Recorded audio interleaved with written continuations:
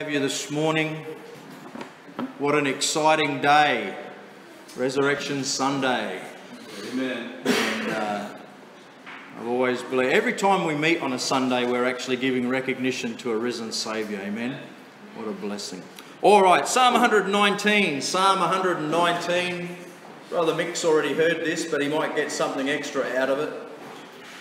Psalm 119. Obviously the Browns didn't want to hear it again, Mick. Yeah, they're down at the shopping centre at Coffee Club. Psalm 119. Good to have the Goodmans back with us. What a blessing. We've missed you guys. Good to have you back. Looking forward to hearing Chris sing this morning. And pray that Jeff will not have any hindrances to him being here this morning, because I haven't picked any songs as yet. But I'm believing that he's going to be here. Amen. All right, let's pray, shall we? And then we'll get into the lesson this morning. Father, we do want to thank you and praise you for the opportunity to be in your house this morning. Father, we're going to open the scriptures, and we pray, Holy Spirit, that you would open our eyes of understanding, that we may glean from your word this morning. Pray that you would teach us and help us. Pray that you'd fill each and every one of us, that we may hear what you have to say in Jesus' name. Amen. All right, Psalm 119, verse number 33. Teach me, O Lord, the way of thy statutes, and I shall keep it unto the end. Give me understanding, and I shall keep thy law. Yea, I shall observe it with my whole heart. Make me to go in the path of thy commandments, for therein do I delight. Incline my heart unto thy testimonies, and not to covetousness. Turn away mine eyes from beholding vanity, and quicken thou me in the way. Establish thy word unto thy servant, who is devoted to thy fear. Turn away my reproach which I fear, for thy judgments are good. Behold, I have longed after thy precepts. Quicken me in thy righteousness. Now, we've been going through Psalm 119 for the last few weeks. Title of the series for Psalm 119 is Living Life for Such a Time as This. So we've been looking at a few principles through this psalm as far as living life, and we looked at his way, or my way in the way. We looked at the key to not wandering. We looked at wondrous things. Open thou mine eyes that I may behold wondrous things. Last week we looked at done and dusted. This morning I want to look at a subject that maybe most of us here this morning would not even contemplate it about doing, and the thought is found in verse number 38, where he says, Establish thy word unto thy servant, who is devoted to thy fear. Devoted to thy fear. Can I ask you a question this morning? Are you devoted to fearing God? Most of us wouldn't even think about that concept, about devoting ourselves to fearing God. Now, we know as Australians that we can be devoted to many different things. All right, now let me just share this with you. Noah Webster in his dictionary said this, that the word devoted means appropriated by vow, solemnly set apart, dedicated, consecrated, or addicted. So what is it that you're addicted to in life? All right, what is it that you're consecrated to? What is it that you are devoted to in life? Now, the spiritual person would say, well, I'm just devoted to Jesus. Well, that's good. But are you devoted to fearing God? Because we live in a society that does not fear God. And unfortunately, in the day that which we live, if we're not careful, if it hasn't happened already, that type of attitude creeps into the house of God, where even God's people do not fear God. Now, I'm not talking about being afraid of God, because he is my Father, and I don't think I should be afraid of him because I want to have a relationship with him. But the term fear means to have that reverence and that respect. All right? Now, I want you to hold your place here, and I want you to go over to the book of Hebrews for a minute. Hebrews chapter 12. Hebrews chapter 12. And I want you to have a look at this. In Hebrews chapter 12, dealing in the area of chastisement,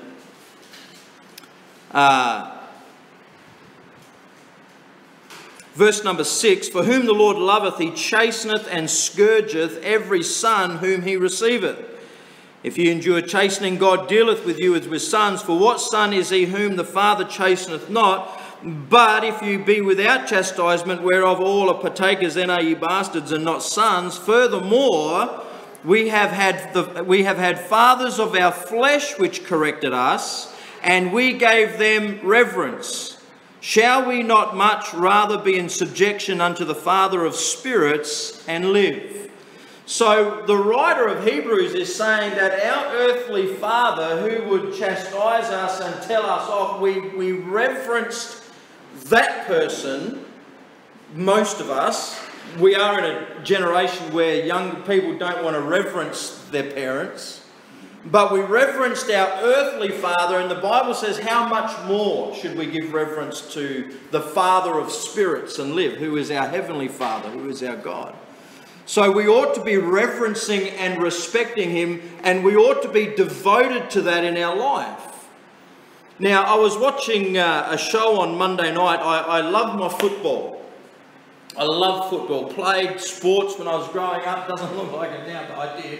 Believe me, I played sports growing up. I really love NRL. When Lawrence comes over, who is an AFL devotee, you know what I mean? It's like I always put the AFL down. You can't go past the NRL. Love the NRL. Who wants to follow? You know, I say in the NRL, there's more hard tackling than what you get in the AFL. I mean, that's just a fairies game. You know what I mean? So I like the NRL. You know, and I got one amen up the back there on a sporting comment. Hallelujah. I'll take an amen wherever I can get it.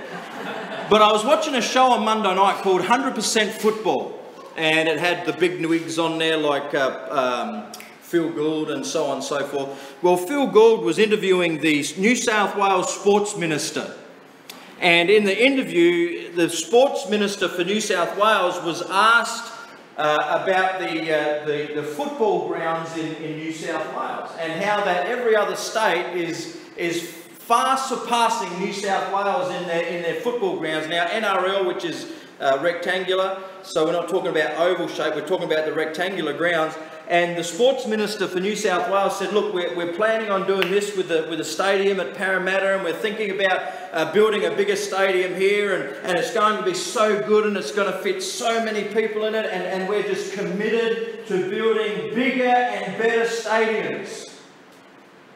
Why are they doing that? Because Australians are devoted to NRL. Australians are devoted to sport. They love it. And so therefore, because Australian public is devoted to that, then the government is going to build bigger and better stadiums, because let's face it, it's an idolatry thing when it comes to Australia. I mean, we just love our sport. We love our sporting players, and we put them on a pedestal and everything. And so because we're devoted to that, they're going to build the bigger and better stadiums. So Australians can be devoted. But what about us as Christians? Are we devoted to fearing God? Because he says in verse 38, establish thy word unto thy servant who is devoted to thy fear.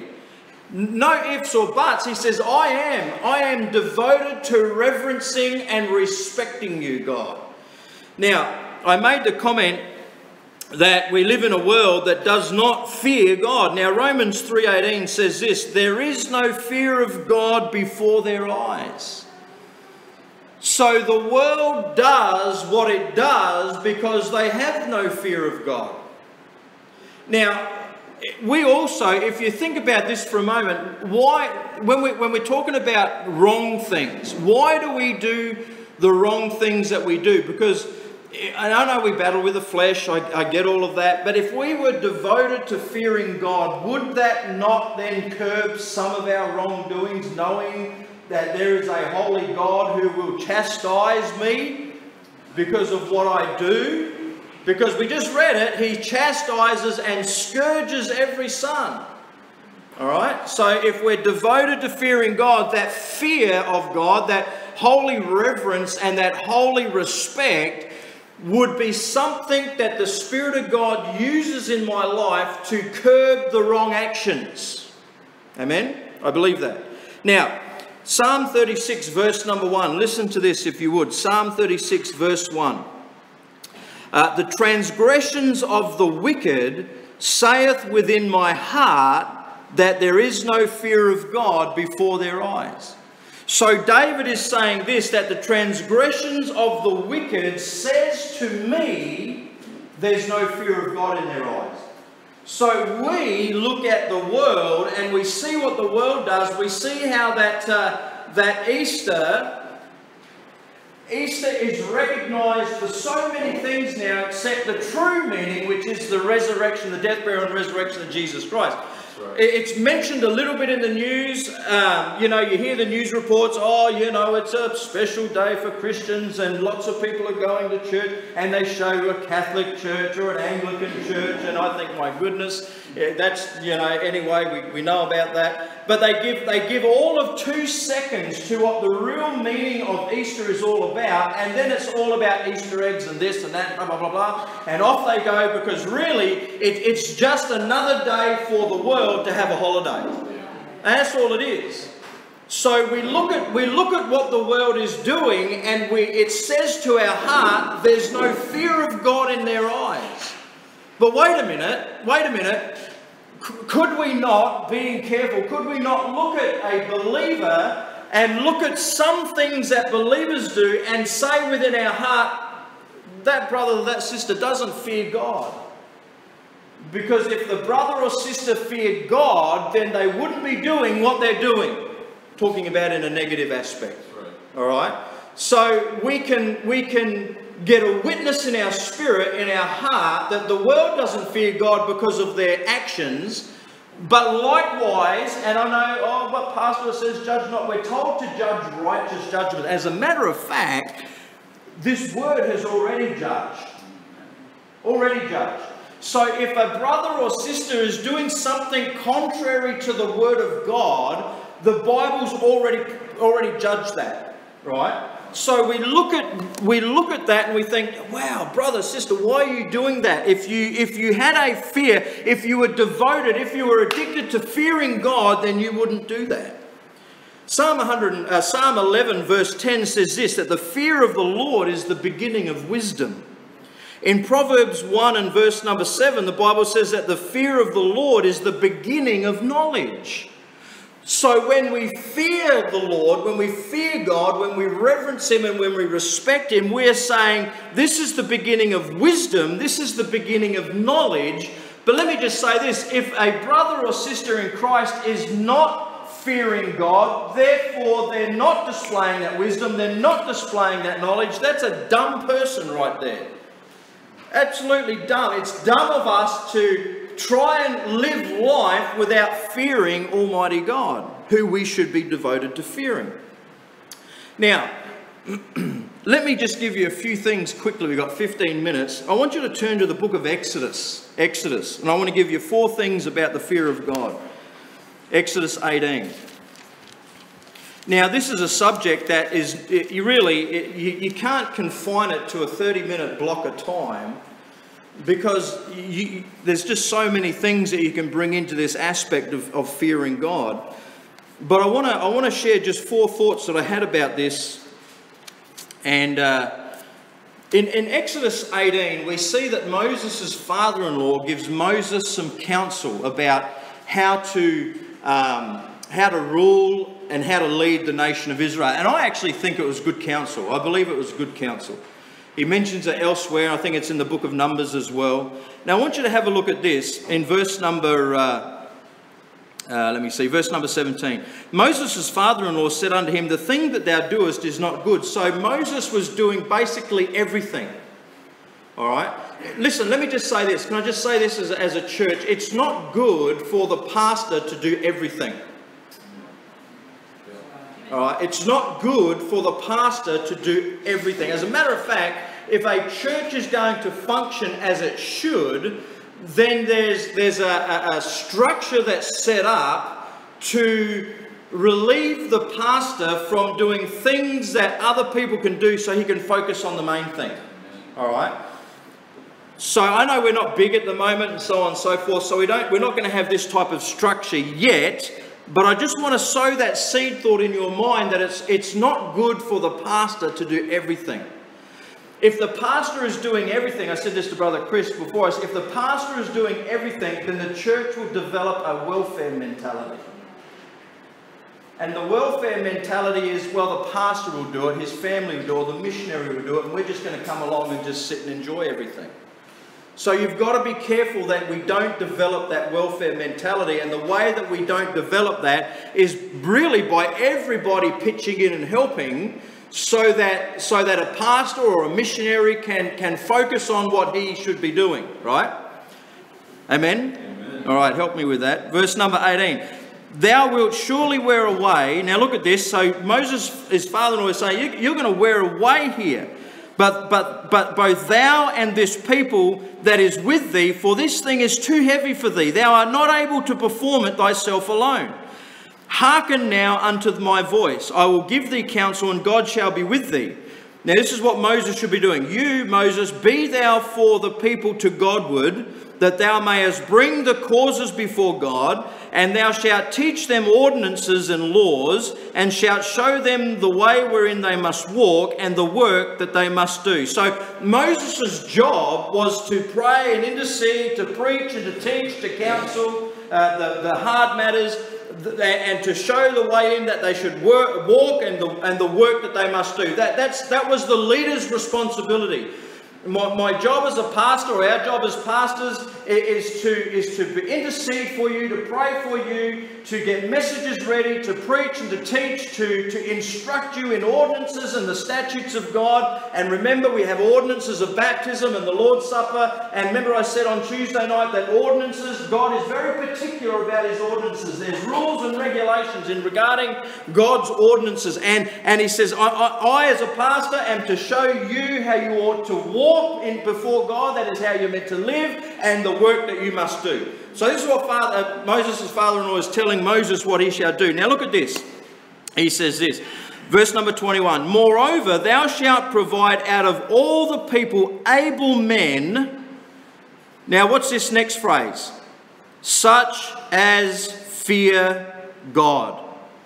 Men of truth, hating covetousness, and place such over them to be rulers of thousands, rulers of hundreds, rulers of 50s, and rulers of 10. So Moses' father-in-law says, Moses, this is what you are to do now. Moses, you are to look out into the congregation, and you're to choose, number one, able men, and the criteria here is they must fear God. Alright, so number one, when we're thinking about fearing God, the criteria for leadership, spiritual leadership, is you must have a fear of God. Understand that? And if you want to be in any type of spiritual leadership position, the criteria is fear God. Why is that? Because you are ruling over God's people. Or I am ruling over God's people. Chris is ruling over. Anytime Brother John gets up and he's teaching and preaching the Word of God, he's in a sense ruling over God's people, and there ought to be a healthy fear of God when somebody does that. So when we go over into the New Testament, we won't, but you know, in Acts chapter 6, where the apostles told the church, you look out among you 7 men full of honest report, and so on and so forth. We're paralleling what's happening here into a New Testament church, where you have a pastor who has been given certain responsibilities, and he may have assistants or associate pastors, then you've got deacons, and then you've got the congregation. So this structure is something that God set up way back in the Old Testament as far as a leadership structure. But no one should have any type of spiritual leadership position who is not devoted to the fear of God. Because if we're not devoted to if I'm not devoted to the fear of God, do you know what that's going to give me license to do? Anything I want to do. Amen? It will. If I don't fear God, I can treat you and do things to you without having any conscience before God, because I don't fear God. So I ought to have a fear of God. Every pastor, every deacon, every assistant pastor, pastors' wives, deacon wives, or you know, Sunday school teachers, there ought to be a fear of God. Now I want you to go over to 2 Samuel. 2 Samuel. All of us understand the importance of the last words of a dying man. Would you agree with that? The last words of a dying man are the words that most people remember. All right, now David is on his deathbed. David's about to pass off the scene. Now look at 2 Samuel 23, look at verse number 1. Now these be the last words of David. All right, David the son of Jesse. People still turning. 2 Samuel 23 and verse number 1. Now these be the last words of David. David the son of Jesse said, and the man who was raised up on high, the anointed of the God of Jacob, and the sweet psalmist of Israel said, the Spirit of the Lord spake by me, and his word was in my tongue. The God of Israel said, the rock of Israel spake to me. Now look at what God says to David. He that ruleth over men must be just, ruling in the fear of God. Ruling in the fear of God. So we must be just, ruling in the fear of God. So we're looking at a criteria of leadership. Now, I know, as I said before, that we're not in the 50s, the 100s or whatever, but this is important for us to know, because even in the home, what about spiritual leadership in the home? As husbands or as mothers, as parents, that's a leadership role that God has delegated to you, and we ought to, as parents and as husbands and fathers, we ought to lead our homes, we ought to rule over our homes, not as a dictatorship, because God's not for dictatorship, right? But we're to rule justly before God and in the fear of God, because God's given us a position that's very important, and we ought to be reverencing and respecting God, because that fear is going to channel my thoughts and my actions, what I'm going to do and what I shouldn't do, right? So criteria for leadership is fearing God. Secondly, go to the book of 2 Kings, 2 Kings 17. 2 Kings.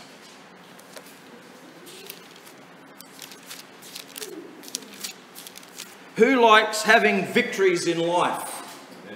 Amen. Everyone likes to have a victory in life. No one likes to be defeated.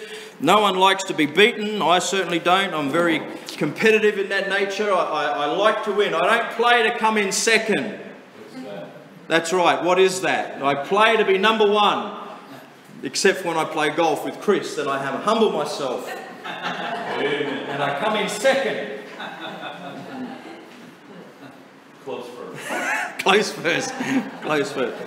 But everybody likes to win. Everyone wants to be victorious. Everyone wants to win it. Now listen to me. Fearing God is critical for victories. Look at 2 Kings 17 verse number 39. 2 Kings 17, 39.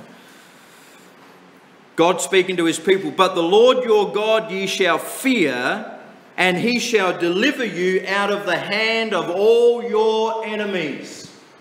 How many of us have got enemies? And I'm not talking about your husband, your wife, I'm not talking about your children or your neighbours, all right?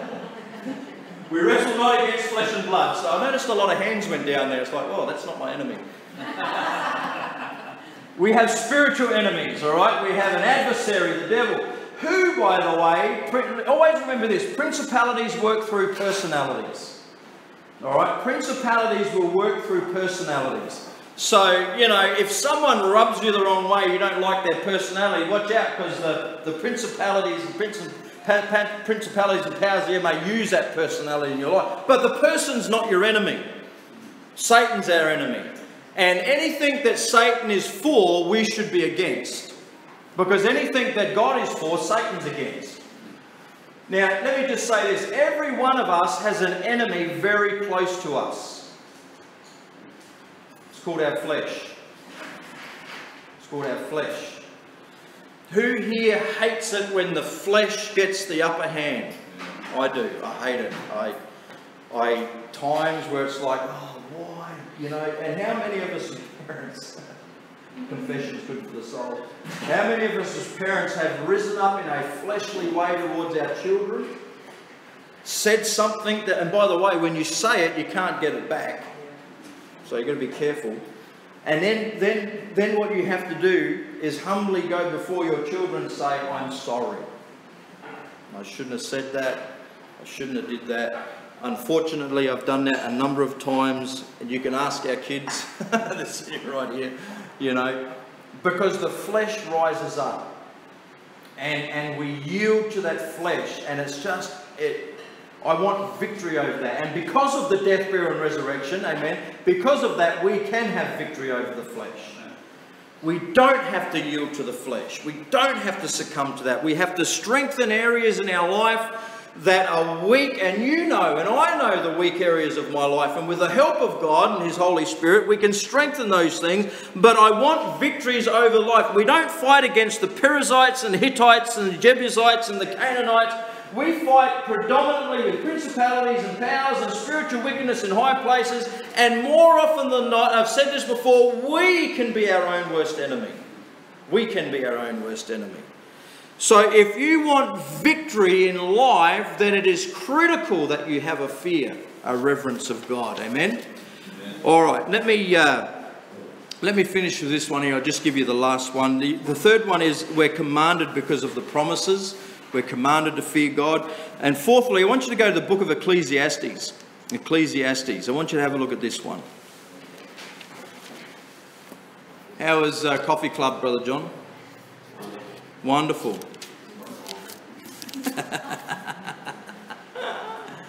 Ecclesiastes chapter 12. Ecclesiastes chapter 12. Fearing God. Now listen, it's the concluded duty of man. The concluded duty of man.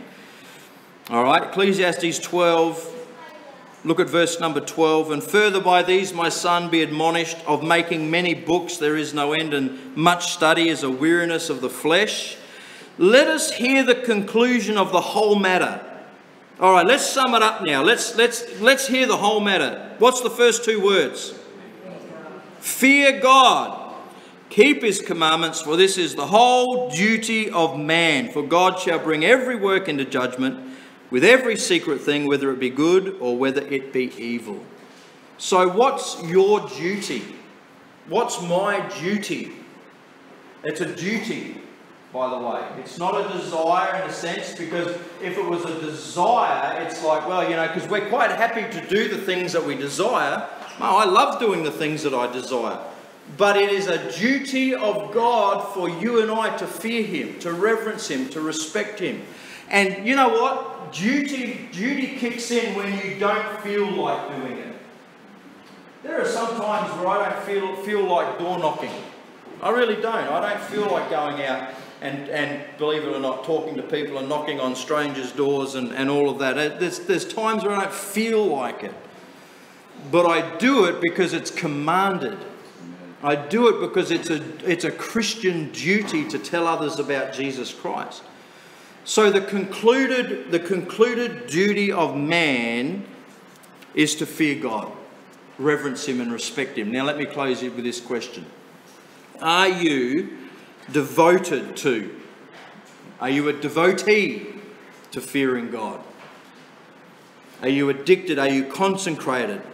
Or are you too busy being devoted to other things? All right? So it's time to take an inventory of life. Who am I devoted to? What am I devoted to?